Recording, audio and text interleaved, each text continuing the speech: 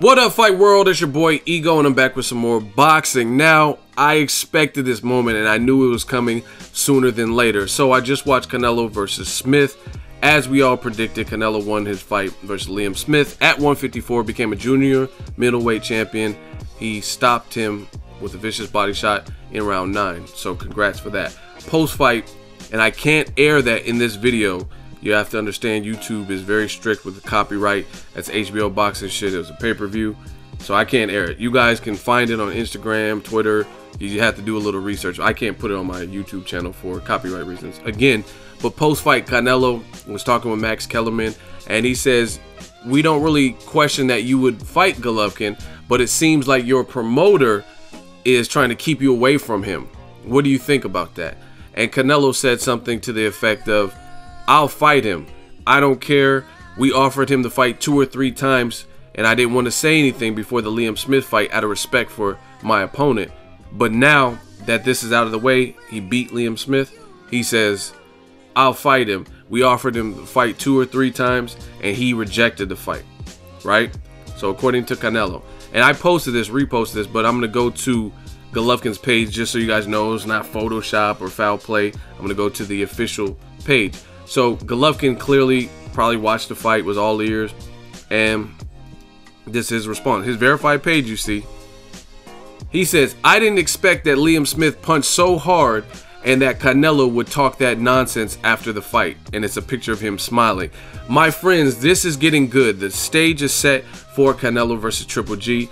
I'm tired of waiting. A lot of people says, oh, Canelo's A-side and Triple G needs to come to 155. Canelo looked big as hell. This is a great fight. This is the type of fight to bring the spotlight back to boxing with the fresh crop of fighters that are available.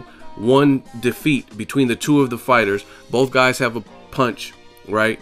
Golovkin needs to be tested resume-wise against a skillful guy around his size. Canelo, this would be probably his best win because, I mean, you could say a better opponent would be Floyd Mayweather because Floyd has accomplished more than Golovkin, but he lost that fight. So this would be Canelo, his best win. Golovkin won, beat Kell Brook. He hurt him, put him in the hospital.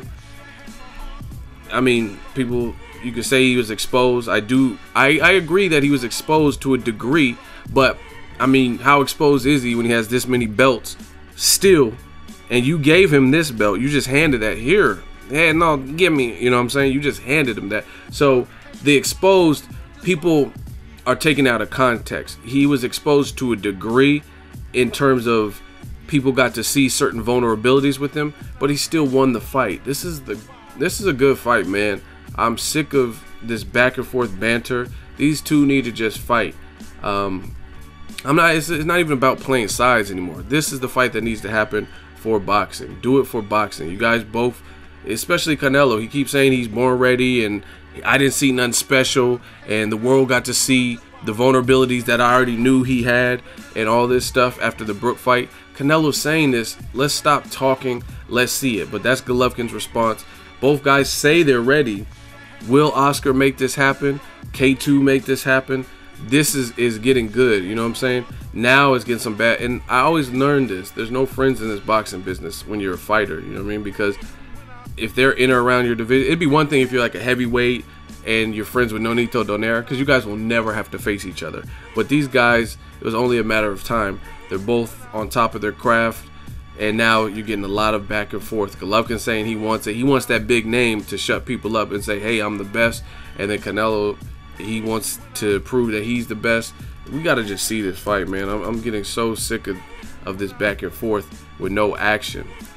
Like Marshawn Lynch said, where I'm from, around where I'm from, the Bay Area, I'm about that. He's like, hey, you're not talking much. He said, because I'm about that action, boss. So I want to see some action. Canelo looked good out there, which we all expected him to do against Liam Smith. And let's see it, man. That's all I can say is keep saying let's see it. This is the fight that needs to happen for boxing. And this will be, I mean, look at it like this. Canelo sold 51,000 and change, or, you know, I'm sure they gave some away, but whatever. He had 51,000 people in attendance in the AT&T Stadium in Mexico. You know what I'm saying? He's clearly a star. I mean, there's no disputing he's the A side. I've yet to see Golovkin be the A side, because we know Liam Smith flying over from the UK was not the A side in Texas. You know what I mean?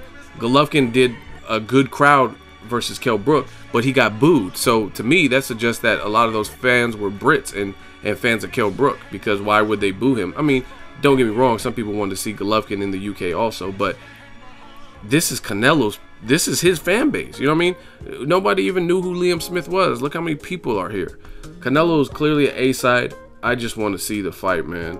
This is, I'm gonna do videos every day. Like I'm gonna be working hard. You can't go through one of these guys' pages without them mentioning each other. It's just like Mayweather and Pacquiao, but their names are going to keep being synonymous with each other. Triple G is going to keep being synonymous with each other until they actually fight. And I told people, I made a separate video about this. Mayweather Pacquiao was its own unique situation. Drug testing, separate networks. Floyd had beef with his former promoter, who was the current promoter for Manny Pacquiao. We don't have this. These two are both fighting on HBO.